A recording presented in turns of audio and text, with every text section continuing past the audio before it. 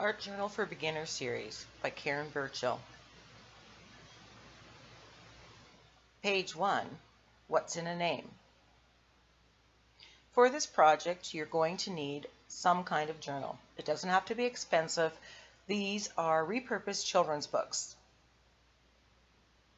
You'll need an assortment of acrylic colors plus silver and black. Yellow is always a good addition. An assortment of brushes, a makeup sponge or two, a stylus if you have it. Whatever stencil you have, it doesn't have to be big. We're only going to use it here and there. Paper towel, baby wipes, a spray water bottle, Mod Podge, gesso, a charcoal pencil, watercolor pencil, or something to edge. Step 1, prepare the pages. Tape in the middle and gesso the pages to prepare. Now we're just putting on color, and I'm just throwing the colors on the page and rubbing it in with my fingers. I always start with yellow, and I find that yellow adds that little brightness, even if at the end very little of it actually shows.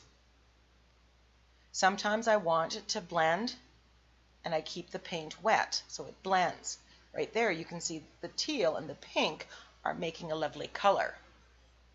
I didn't want the yellow and green to make kind of a brownish color. So I'm just adding paint here and there. It's kind of a sideways motion, overlapping, adding more different colors. So here I've used a dark blue, an aqua or teal color, a pink, and a yellow. You can use whatever colors you like. In between, I may dry a little and add another layer.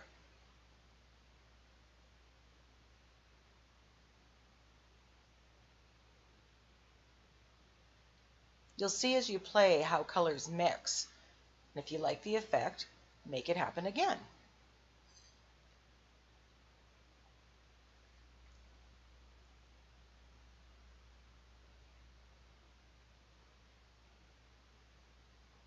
Sometimes I use the baby wipe to help blend. This acrylic paint is cheap dollar store paint. But use what you have. It could be a different brand, it could be a higher grade, it doesn't matter. If it's too thick going on, you may need to spray it with water. These paints are fairly liquidy, so I didn't need to do that. But I did find that I needed to add a little more layer to get more depth of color.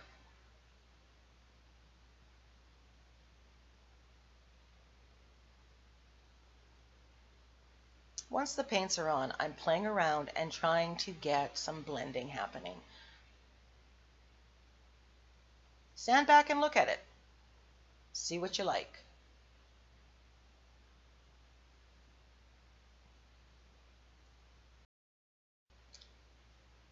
Okay, now it's time to grab a stencil. I'm just using drywall compound. It's very inexpensive and it goes on pretty much the same. I'm applying it with the straight edge of a credit card, which makes it nice and level. I don't want to get the stencil everywhere. I just want some here and there to build up some texture on my page.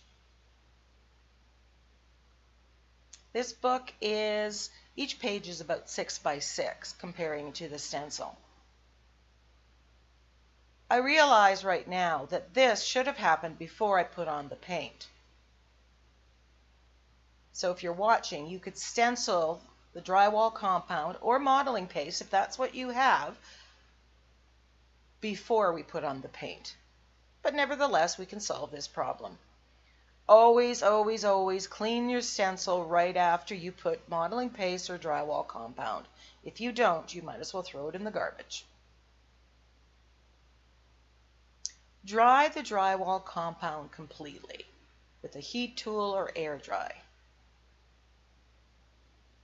Now, since I didn't put it on before the paint, I'm going back and I'm applying the paint into the texture.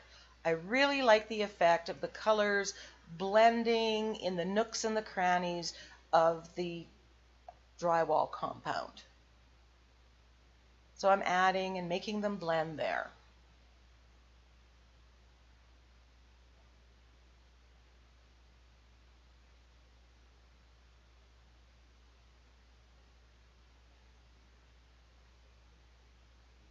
Rubbing it in, making sure it gets into all the side parts.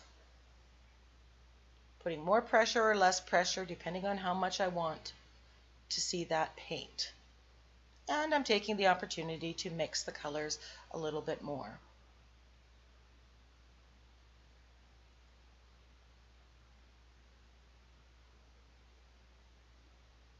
One trick that I do, if I'm not sure if I'm done a certain part of the art journal page, I take a picture with my cell phone.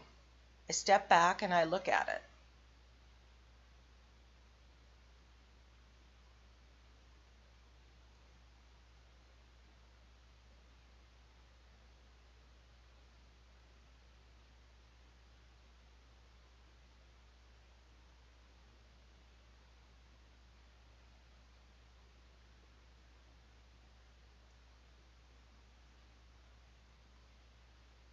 You can see the texture here. I love how that looks.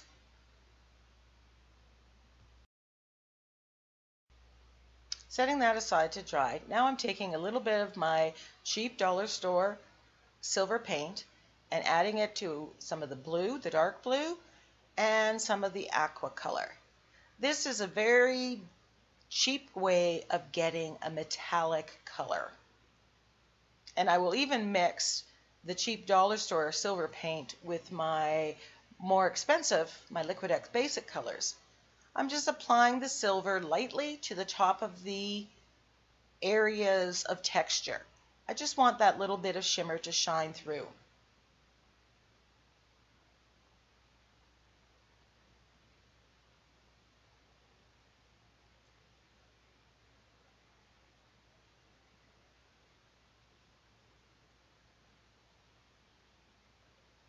Just mixing the colors again, playing with it, seeing what happens and whether I like it or not.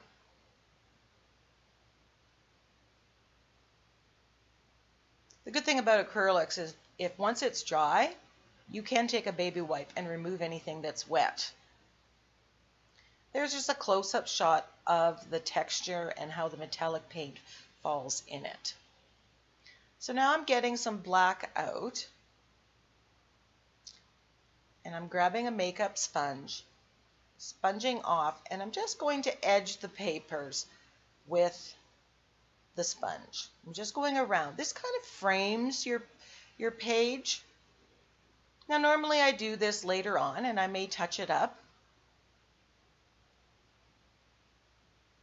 You could use rub a gelato around the edge if you have that, or Inktense blocks, or an ink pad if you have that. But I'm trying to do these pages with a minimum of art supplies. And then I just want to put a little bit of black on the high spots on my page. I like the contrast.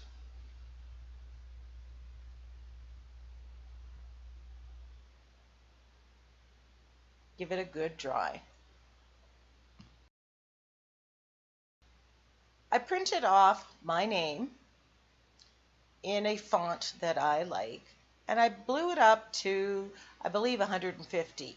But that will vary depending on the font that you choose.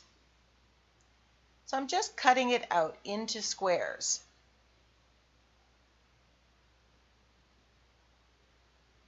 This is one way that you can do it.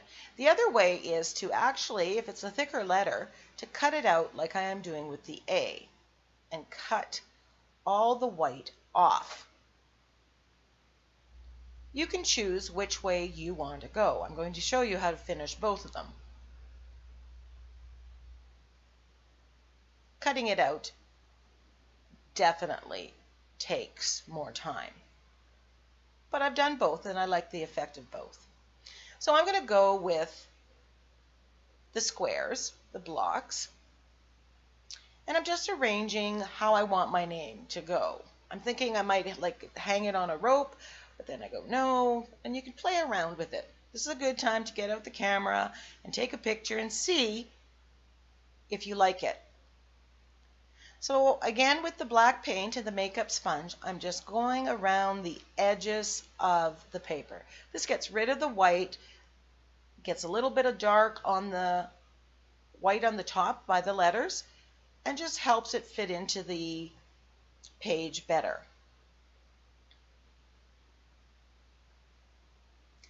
Now, if you cut them out, I find sometimes I want it darker. So I'm just going to make the letters darker than they really are going to pop on the page.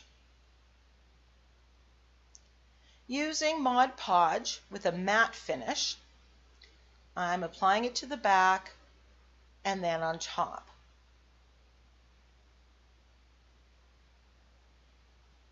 And just making sure that all the edges and everything are stuck down and lying flat, especially where they go through the middle of the page.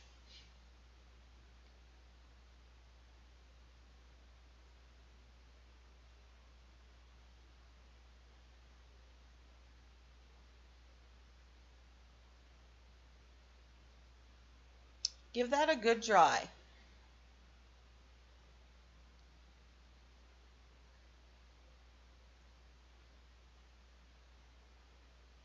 You might notice that where the Mod Podge touched the acrylic paint, it's a little bit shiny. If you don't like that, or if it bothers you, cover the whole page in Mod Podge, and then everything will shine the same. Make sure you cover it all, because if you leave off a spot, that'll show up. And a dry. I know in other places, some people complain that Mod Podge sticks. I don't have that problem where I live, but you can use decoupage, gel medium if you have it, whatever. So here I have gotten out a charcoal pencil. It is hard charcoal pencil. It's something I picked up, I think at the dollar store or at Walmart. I am just outlining it and then smudging it with my fingers to make it, give it a little bit of shadow and really make it fit into the page a little bit better. You can use a watercolor pencil, you can use an Inktense block, gelato, or a liner pen. If you use watercolor or Inktense, you're going to activate with the brush. But again, I wanted to do this series of videos really on the cheap, with inexpensive stuff for the beginner, because you do not need to have all the fancy materials to get the same effects. Just going around the page did make it a little bit darker and to fit in. So I'm getting the pink. And yes, make sure the lid is on. So there you go. But never fear, because it's dry, a baby wipe will clean up the mess.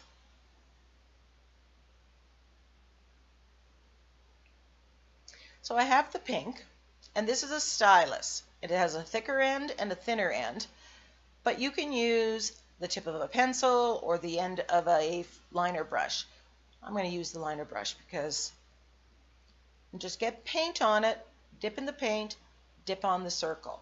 Now this font happened to have that in it, that detailing in it, but if it doesn't, that's definitely something you can add on your own. Get inspiration from anywhere.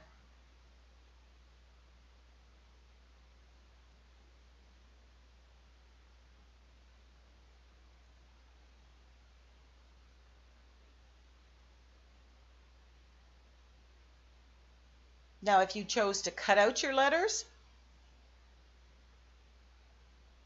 and painted them black,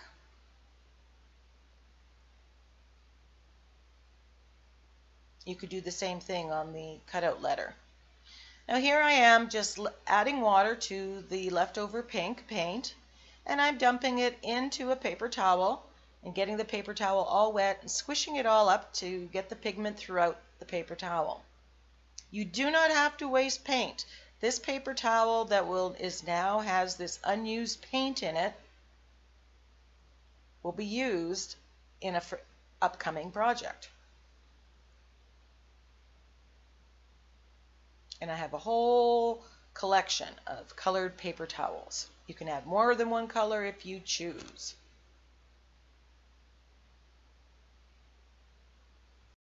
So I talked about how you can do the same dots on the A that you painted all with black. Just look at the original and put it in the similar places.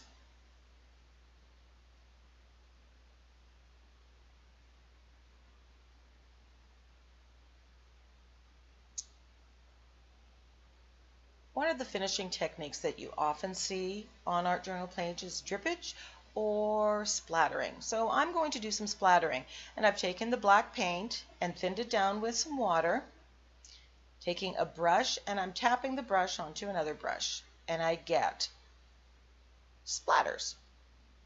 If I don't like a splatter or too big of a drop goes, because it's acrylic paint underneath it, I can wipe it off and start again. There you see me doing just that. If you're not getting the size spatters you want, try to thicken the paint or thin it. Trying on a practice paper is often a good idea.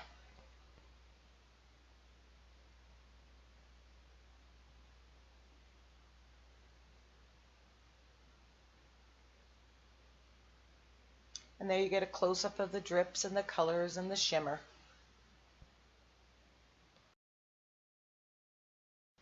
Thanks for watching. Be sure to hit the subscribe button on the right so you get notified when page 2 goes up.